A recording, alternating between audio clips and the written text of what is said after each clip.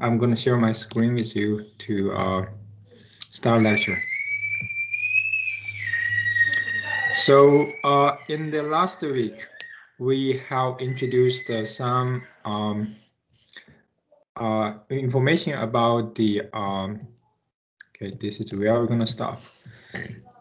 We have introduced the information about the Oldmark procedures for the analysis of the stress and strain with respect to the flexible pavement. And this one, at this step, we focus on the two-layer system. And this procedure will help us to convert a typical two-layer pavement system into a new homogeneous pavement structure, where they will convert the upper layer to an equivalent layer with the same slab stiffness or the same elastic modulus to the subgrade layer. And the procedure will give an equation for us to find out the equivalent thickness with the modulus or elasticity of the subgrade layer. And here's the equation for you to find out the equivalent thickness, and H equal to H times E1 divided by E3 ES to the power of 1/3. And this is the first equation. It's the theoretical formula to find out the thickness. This is the one we're going to use in this class. But in reality, based on the data we observed in the field experiment, we usually find that the equivalent thickness should be applied. We need to apply the reduction, which will be around 90% of the theoretical value. So that's the way for us to find out the equivalent thickness for the Oldmark procedure. And with the equivalent thickness with the Oldmark procedure, we can then apply the conventional Bose-Einstein solution to calculate the deflections at the interface of the surface layer and the subgrade layer, which would be the deflection at point A.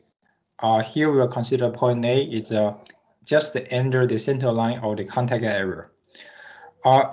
At first, if the load is a point load, or if the load is evenly distributed, if the load is evenly distributed in this in the area within the radius of circular area with the radius of A, then we can find out the stress applied at the point, the deflection at the point A. So here W is the deflection at the point A with this equation, and this one is related to the contact pressure Q, the radius of the contact area, the modulus of elasticity for the subgrade. So this is the subgrade, and the equivalent thickness HE. So this is the key point for us to introduce the Oldmark procedure. And of course, we can extend this one for the other locations. Here, this equation is only applied for the point in the center line of the contact area, but it can also be extended to the other locations with certain distance from the point to the center line. So that's the first case for the distributed load. But if we consider a different situation where the load is applied to a point, then we can also utilize the Bose-Einstein solution to calculate the deflection at any location in the pavement structure. And this equation shows the deflection at the deflection at any point with the distance to the center line of R. So R is the letter R is the distance to the center line.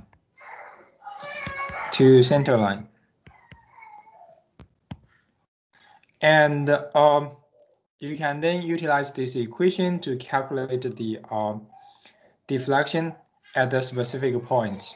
And in this equation, you have another new variable r, which will be related to the distance to the center line and also the equivalent thickness of the surface layer. And of course, you can find out the deflection applied at point A if r equal to 0. Then you can find out the deflection at point A with respect to the point load. So those would be two different equations for us to calculate deflection at one specific point in the pavement structure, in the two-layer pavement structure with the automatic approach. And another thing we need to think about is the deflection at the surface of the pavement structure. So here B is it's on the surface and it's just in the center of the contact area.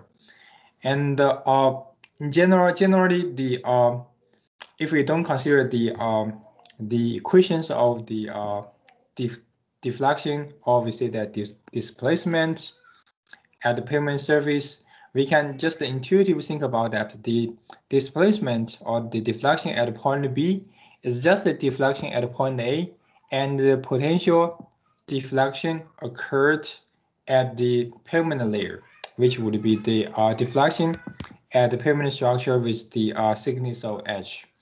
And this small deflection delta W can be determined by this equation, and of course it's related to the elastic modulus, the Poisson's ratio, and the thickness of this surface layer, and also it's related to the equivalent thickness of the pavement structure.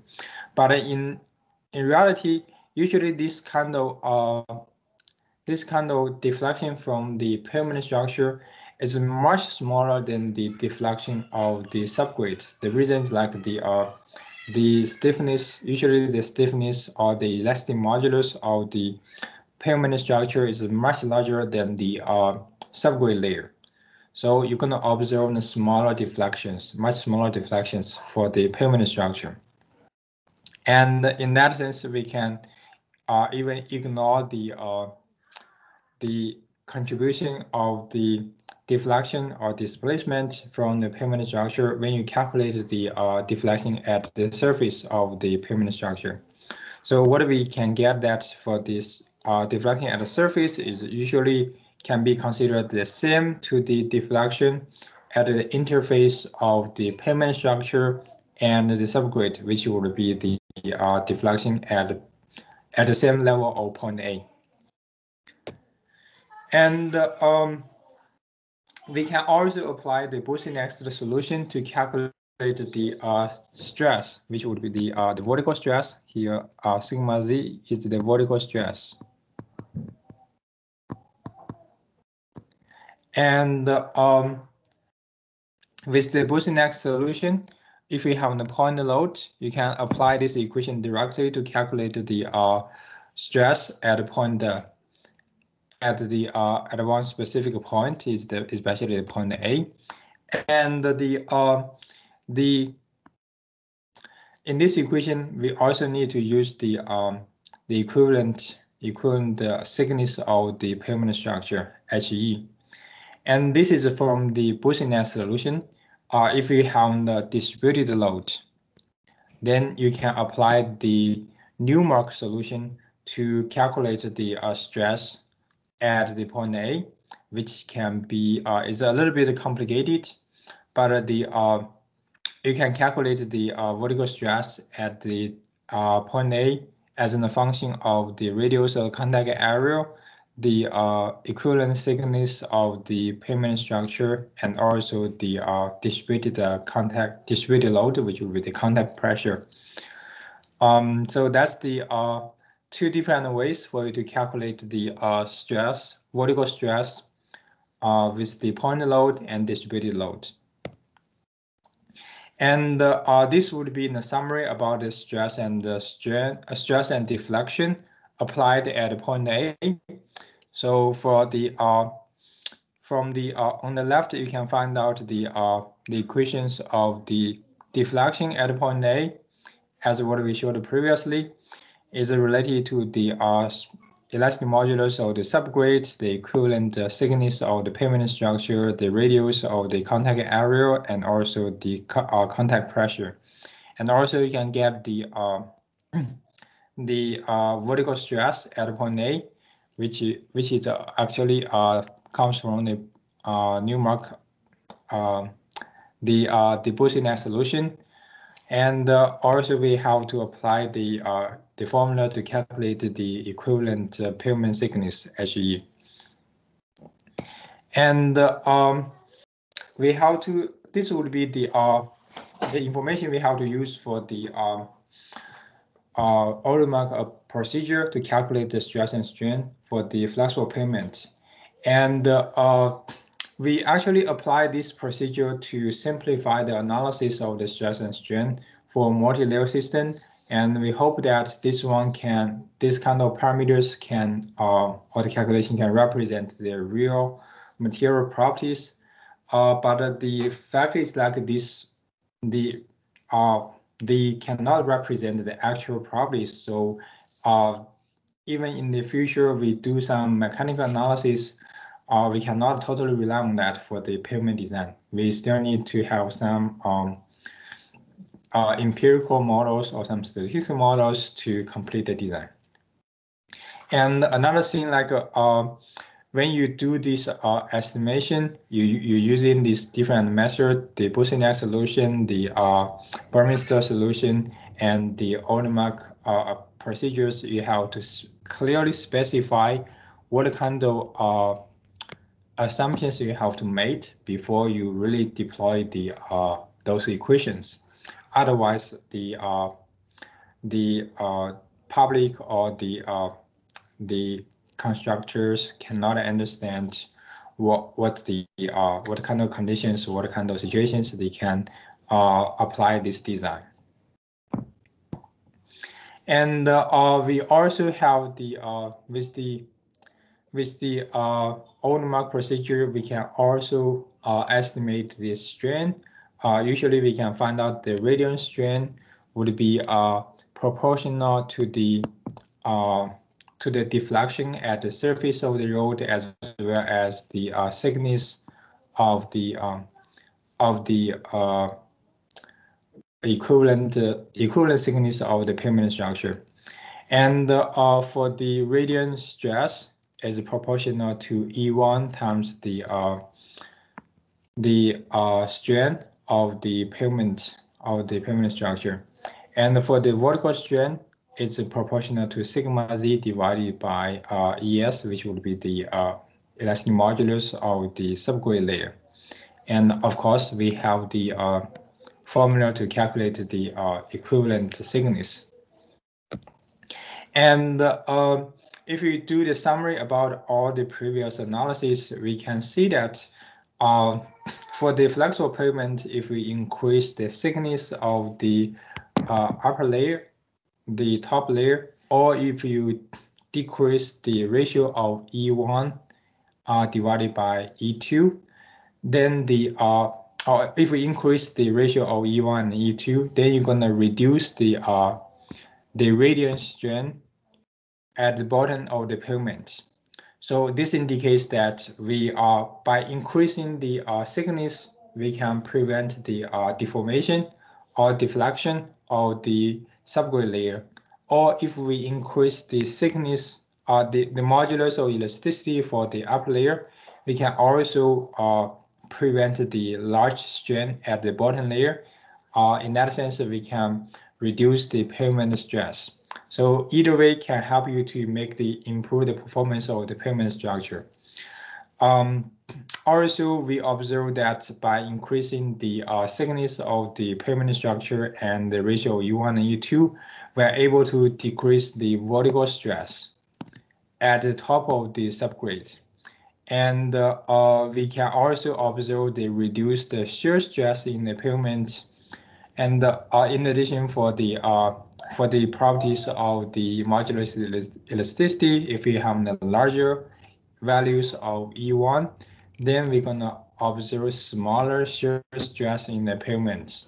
So in general, if you want to improve the performance of the pavements with respect to the deflections, the vertical stress, and shear stress, you should increase the thickness of the pavement structure or increase the modulus of elasticity for the pavement structure. But unfortunately, both of them will result in the higher budget of the construction, because usually higher thickness indicates that you need more materials, while the larger E1 usually represent more expensive materials you have to use. So we need to find out the trade-off between the performance and also the budget. And with that, we can make a quick summary about everything we learned. We have in this chapter, we introduced the Boussinet solution to calculate the stress and strain for the for any point in the homogeneous ground, and this only applies for the one layer pavement structure. This is always a one layer approximation from the Oldmark approach.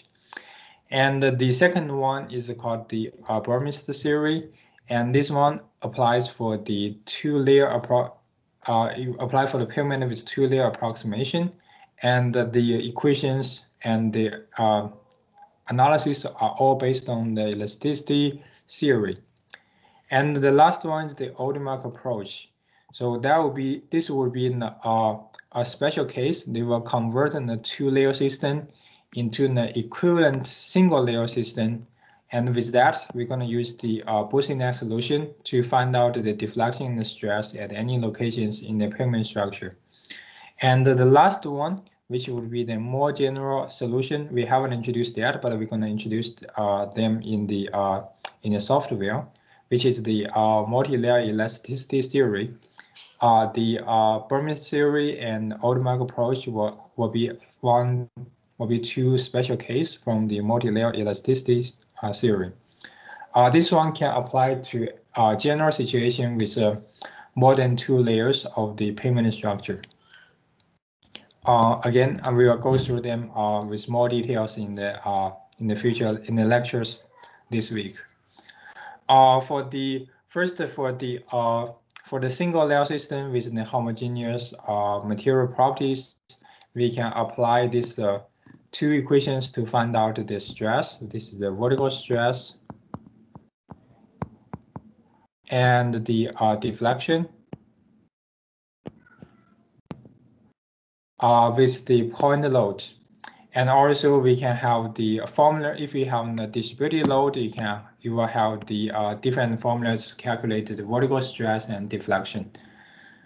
So that's for the single layer system. For the two-layer system, we can apply the Burmester theory, and in this theory, we assume that the ratio of the vertical stress and the applied load or the contact pressure is a function of three variables: the ratio of Z and A, which will be the thickness or the depth of the point with respect to the contact radius, the ratio of E1 and E2, and the ratio of H1 and A. And we can also find out the deflection at the center line of the contact area. And this deflection is determined by the strain factor F2, and this which is a function of the ratio of E1 and E2 and H1 and A. So that's for the Burmester theory. You need to be familiar about the graphs that I showed in the previous lecture to find out or to calculate the value of vertical stress and deflection. And for the last approach, which is the Oldmark approach, they're gonna transform the two-layer system to an equivalent single-layer system and apply the Boussinet solution to find out deflection and stress. So they have one of the key formulas is how to calculate the equivalent thickness and the HE is actually equal to H, the original thickness times the E1 divided by ES to the power 1/3. Or you can, for some realistic design, you're going to use time with the HE will be 0.9 times the equation. And you can calculate the deflection at the surface, which would be the deflection of the interface plus the deflection of the pavement structure.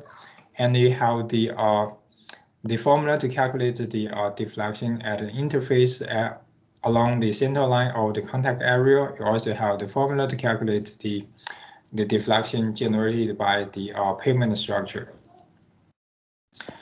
So that will be in a quick summary about all the three approaches we introduced, and we actually we can apply either one of them, any one of them, to calculate the stress and strain for the flexible pavement. And here I will just go through several examples to see how we're going to use this method to calculate the stress and strain or some parameters with respect to the pavement design under the flexible pavement.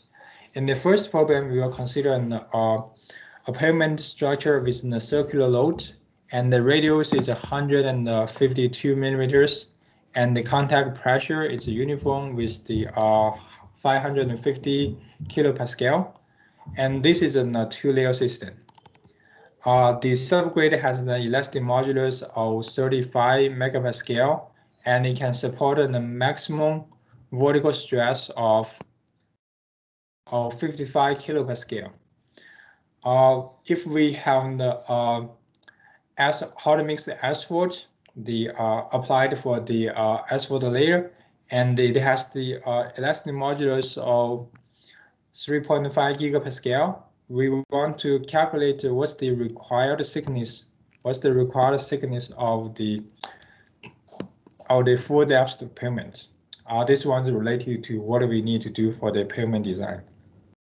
So in this problem, first we are provided with the we need to list all the information we are provided. For the two-layer system, this is the hot mixed asphalt layer, and also we have the subgrade.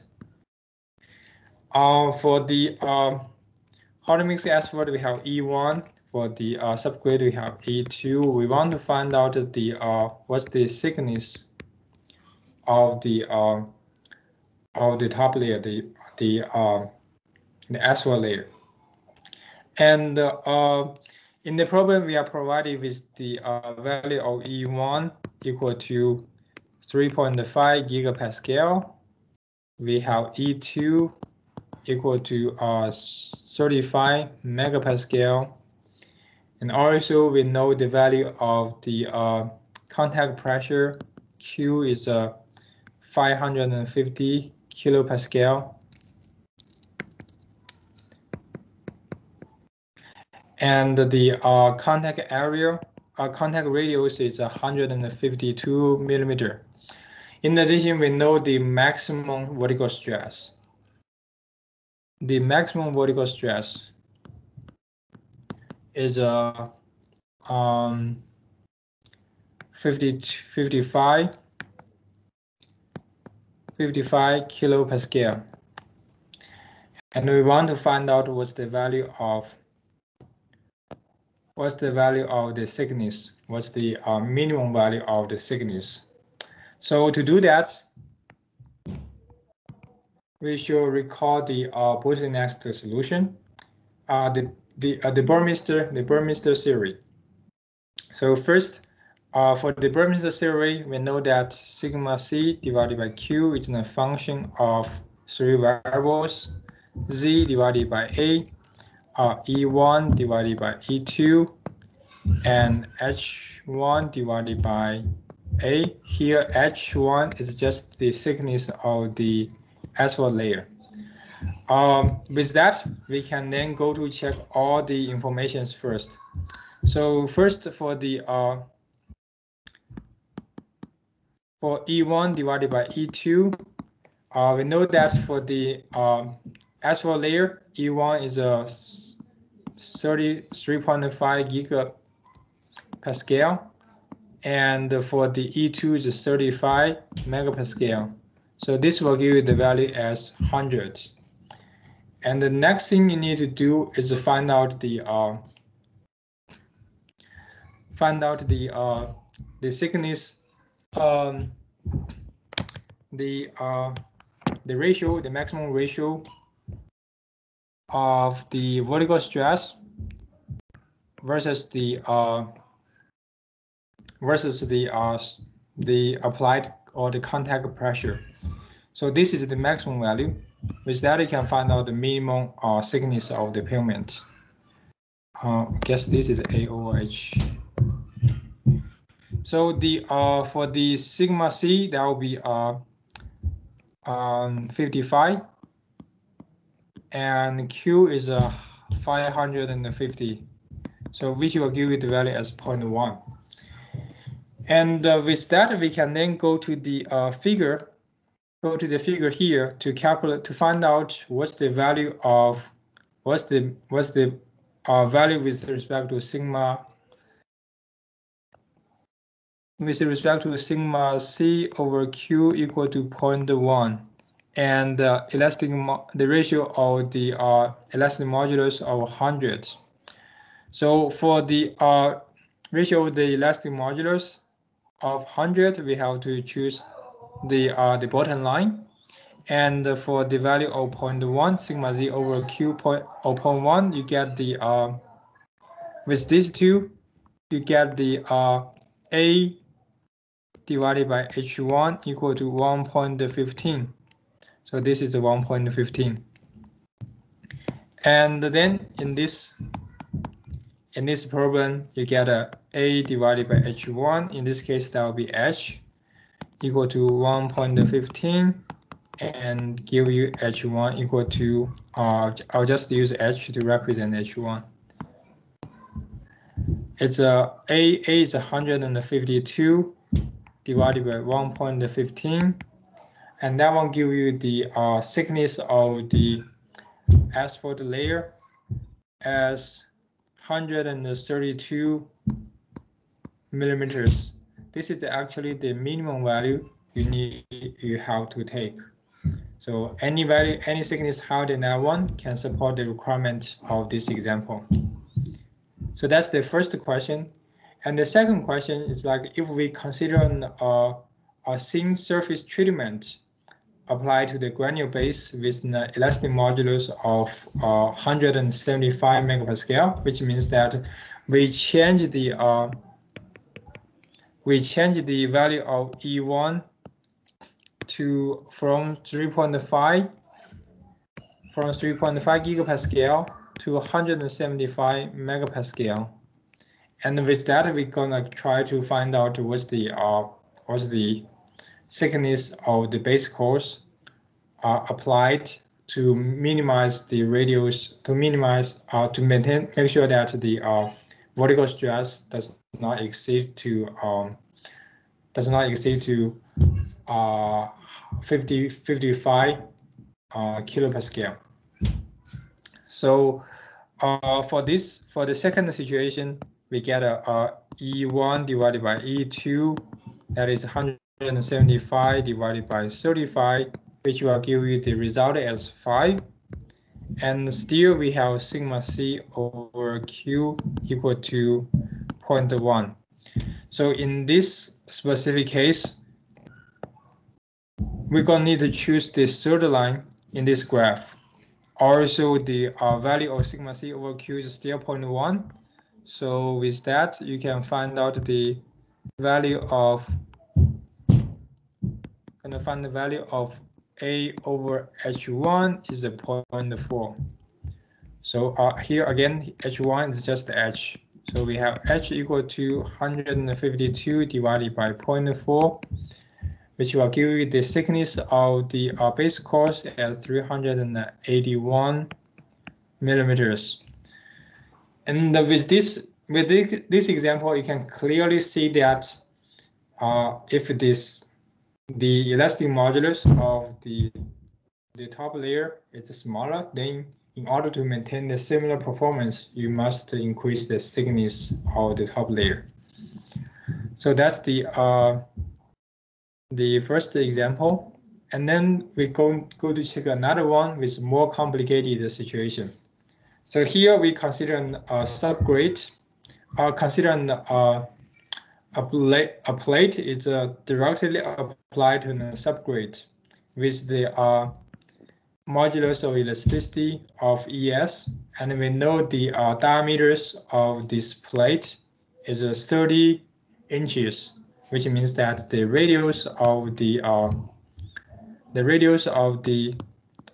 plate is just 15 inches. And if we apply the load of 10 psi to the plate, then the deflection we observe is 0.1 inch.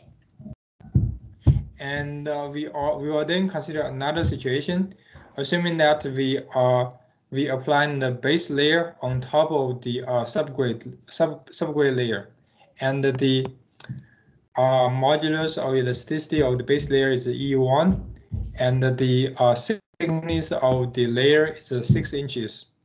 We also know that if the load applied to the base layer is 20 psi, we're going to observe 0.1 inch deflection at the subgrade.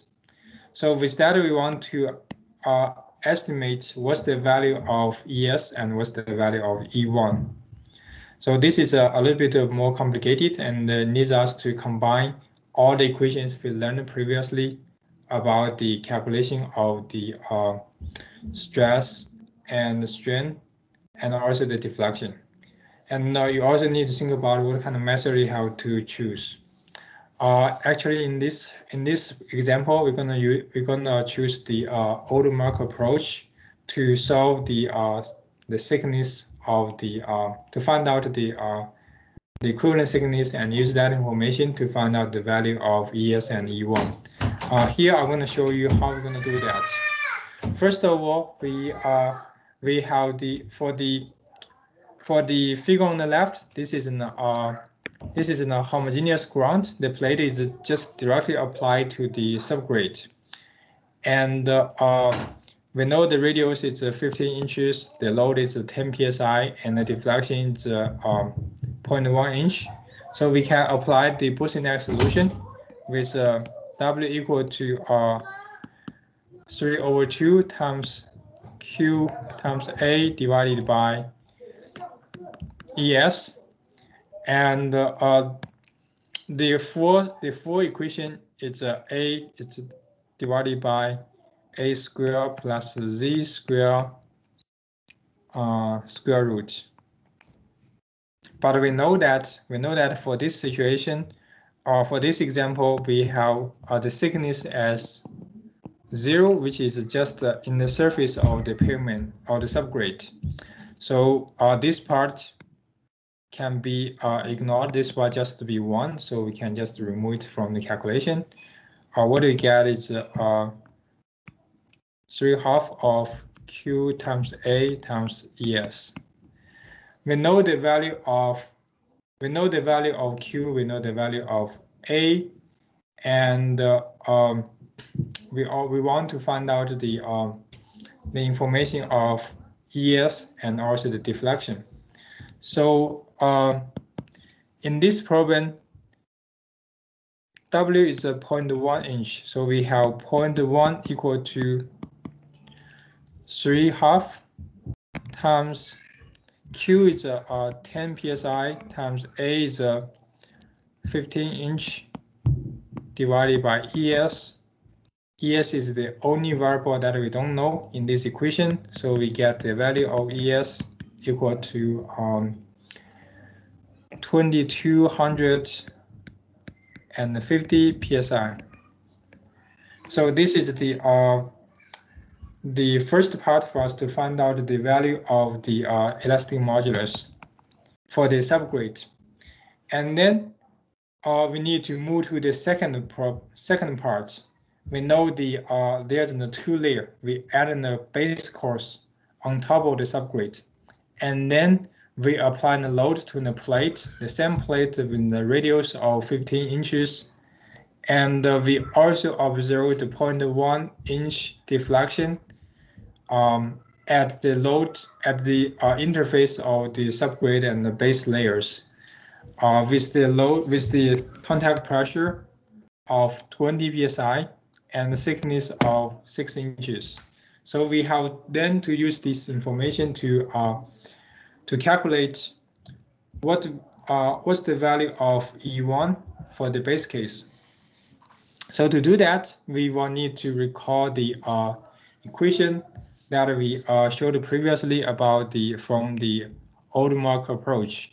So with that, we have W equal to 3/2 times Q times A divided by ES times A divided by A squared plus HE square root. So in this equation, we know the value of omega is still 0.1 inch. And the load for now is 20 psi. And the radius is 15 inches. And ES is, we have already calculated it as 2250 times A is 15 divided by 15 plus 15 square plus HE square. 15 square plus HE square root. And with that, you can solve this equation to get the value of HE. So in this case, the HE is 45 inches.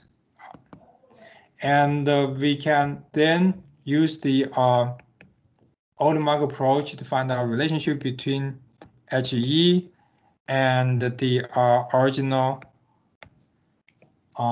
thickness of the base course. So it's E1 divided by ES 1/3 to the power 1/3. And this will give, we know the value of HE is 45, H1 is 6 inches, and the ES is 2250 psi. So with that, we can then get the value of E1 as 950,000 psi. So this is the value of the modulus elasticity for the base course in this example. And this example is quite interesting. It will help you to understand how to use the observed deflection to find out the property, to calculate the property of the materials applied to the subgrade and also the base course.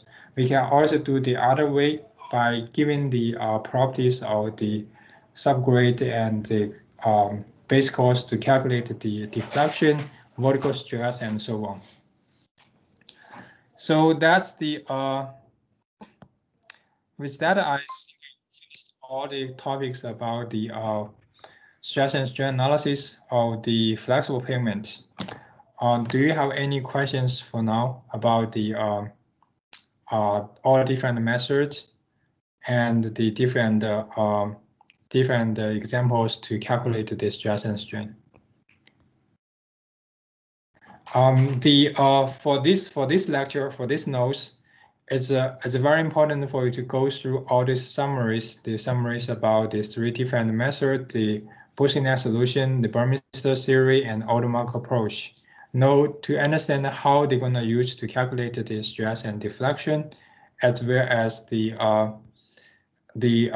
how to apply them flexibly to get the information of the material properties from the field observations.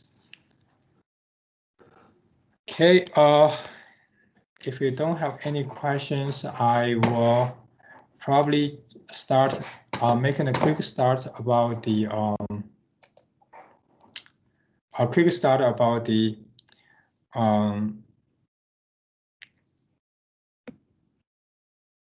stress and strain analysis of the rigid pavement.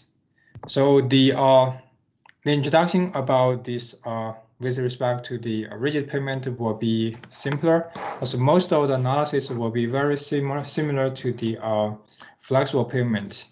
And here I will just go through some major difference between the rigid pavement stress strain analysis and the flexible pavement. This difference was majorly caused by the properties of the materials applied for the rigid pavement and the flexible pavement. Basically, for the rigid pavement, they're going to use in some PCC slabs, and the mechanics of the PCC slab and the flexible pavement will be very different. For the rigid pavement, the thickness of the slab will be much smaller than the thickness of the asphalt layers. And usually for the rigid pavement, they will only place a very thin slab on top of the sub-base course. Does not have too many layers in the field. And the slab will usually have a very high elastic modulus with a very high stiffness, so that it can carry a very high portion of the load to the road.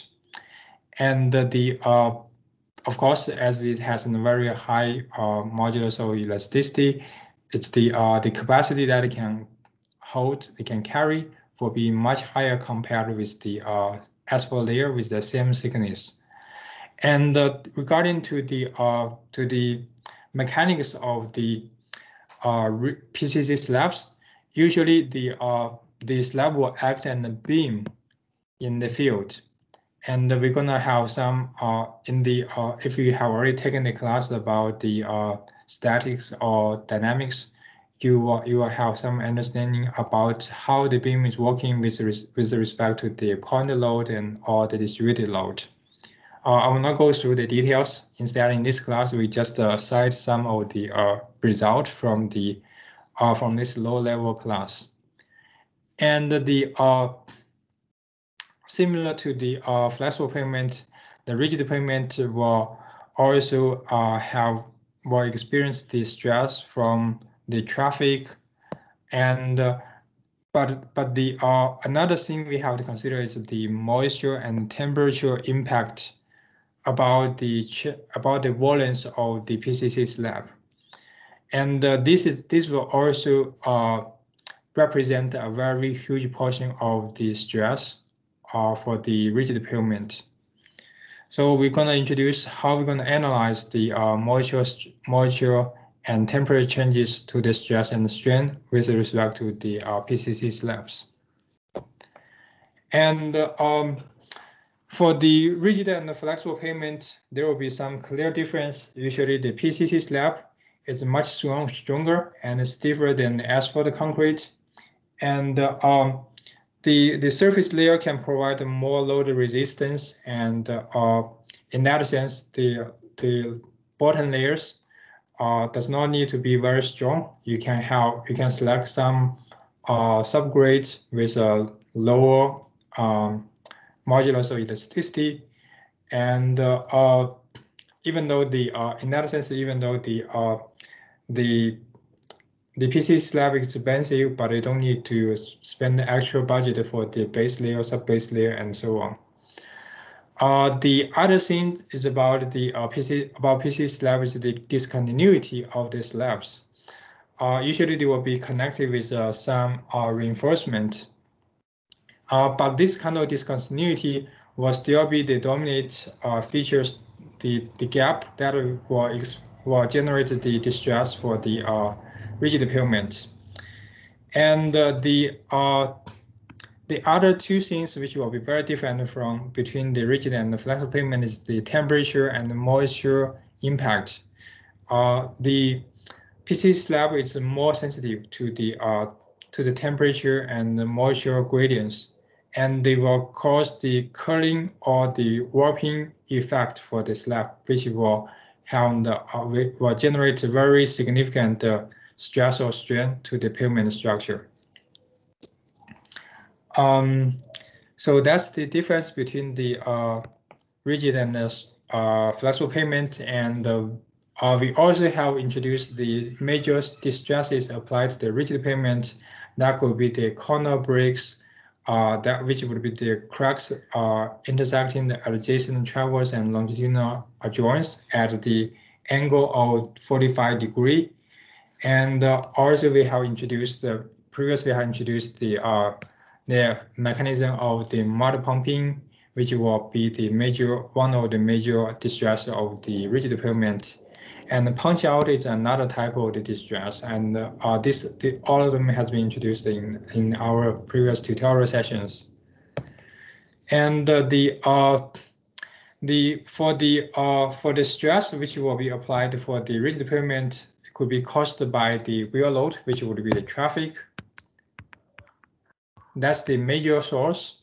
It could also be the cyclic changes in temperature, like the daytime temperature and nighttime temperature will be very different, and this kind of cyclic changes will cause the warping, curling, and shrinkage, expansion, and contraction of the PCC slabs, and they will generate different values of the stress and strain. And similarly, the moisture content has some similar effect to the temperature. And again, they will have the impact to the stress and strain. And of course, the volumetric changes in the base and sub-base cores will also have the impact to the stress applied to the rigid pavement. We will introduce more details about how to analyze all these factors in the next lecture. And for the lecture today, I guess I have already run all the time. So I'll stop here. And in the next lecture, we're going to have more introduction about how to analyze, how to estimate the stress and strain, and also the deflection for the rigid pavement. Do you have any questions for now? Okay, if you don't have any questions, I will close the meeting today. And thank you very much for your time to attending the class. I will see you on Wednesday to continue this lecture. Okay, that's great. Thank you very much, and enjoy your day. I'll see you on Wednesday.